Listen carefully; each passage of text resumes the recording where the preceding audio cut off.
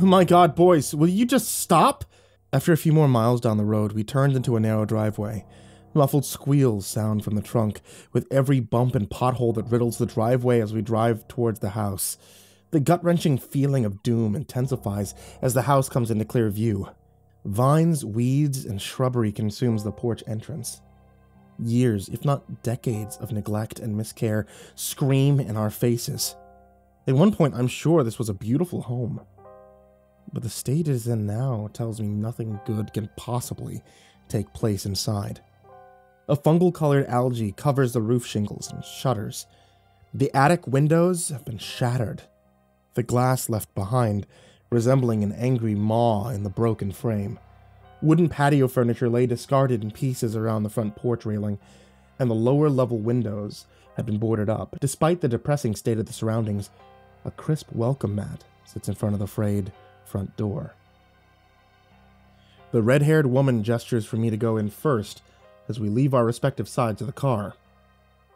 As I turn back to question her, I see her pull a vial and syringe out of her purse. She draws the plunger back halfway, then pushes her thumb down. A yellow liquid spurts out of the end as she primes the syringe. "Keep moving, Hank. I got this one. Just open the door for me and go lay down." She snaps as she retreats to the back of the car. Taking a quick moment, I survey my surroundings, trying to assess if it's possible to leave on foot. The winding driveway is long and exposed. Woodland tree lines of the fields on either side are too shallow to hide in. My body sags involuntarily against the wobbly porch railing as my head begins to pound. "Under the mat, babe!"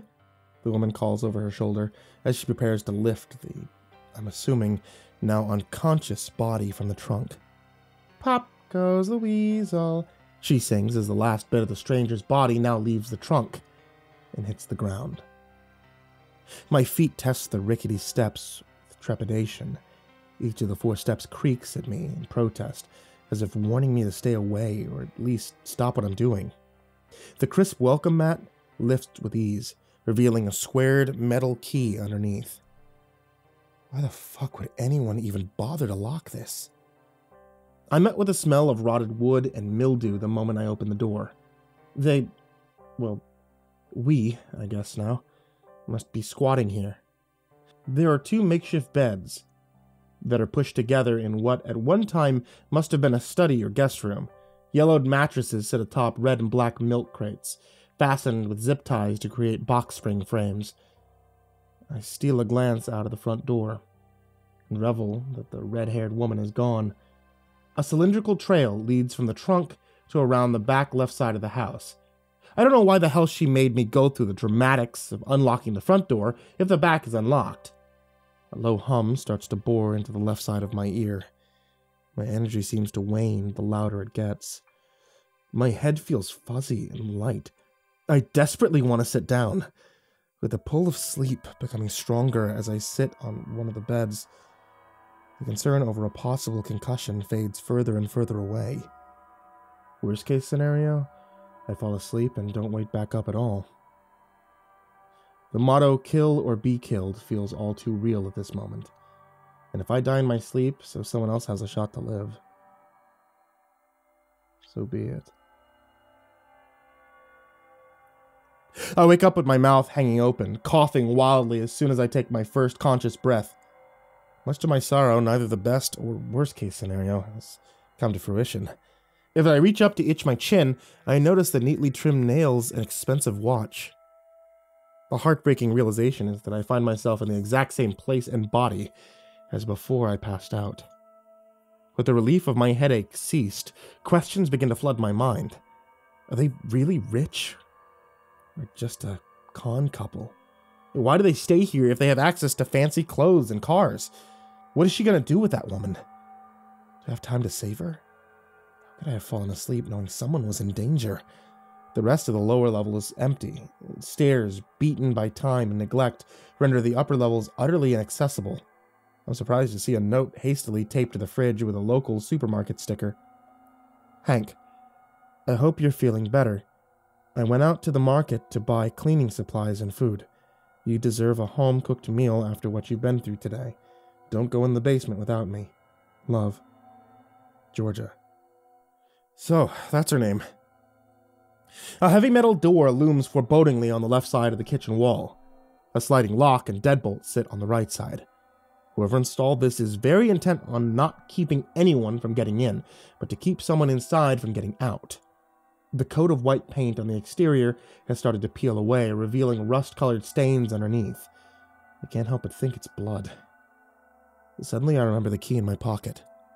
The one that unlocked the front door earlier in the day. It feels strangely cold in my pocket, despite its resting place nestled against the warmth of my leg. Pulling it out, I hold the vain hope that it might be the same key that unlocks this door. It slides into the lock seamlessly, only hesitating for a moment before the lock springs free. A feeling washes over me, and I can't tell if it's satisfaction or regret. The light of the area behind me only illuminates a small section of the basement as the door creaks open, but unfortunately for me, it's more than enough. A cluster of humanoid figures squats in a huddle over something unknown. Tattered rags hang loose from their bodies. They emit high-pitched screams the second they see me. As the tallest one screams, a hunk of something flies from her mouth, landing on the floor in front of the stairway. Upon first glance, it seems like a piece of ham, but further inspection shows me a severed and chewed human ear. Head trauma or not, I gotta get the hell out of here. I run faster than I've ever ran in my life. A flood of headlights persists itself in the distance. I dive into the tree line just in time to see the battered red car driving back towards the house.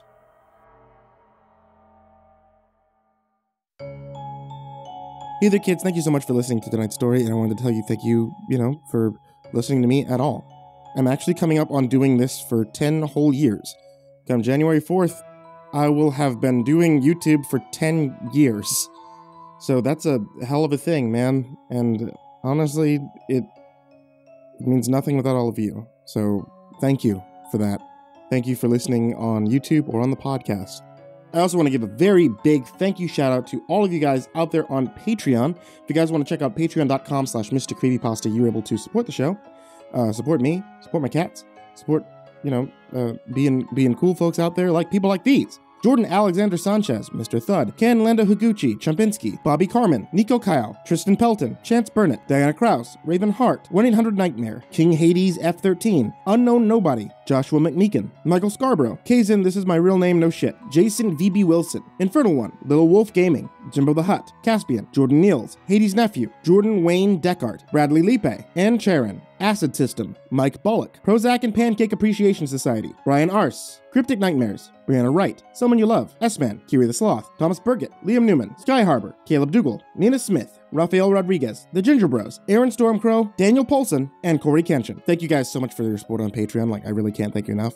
And everybody who's down there in the description, thank you guys so much as well. And everybody who's not on either of those tiers, who just have $1 on Patreon, I can't thank you guys, for making these past 10 years incredible.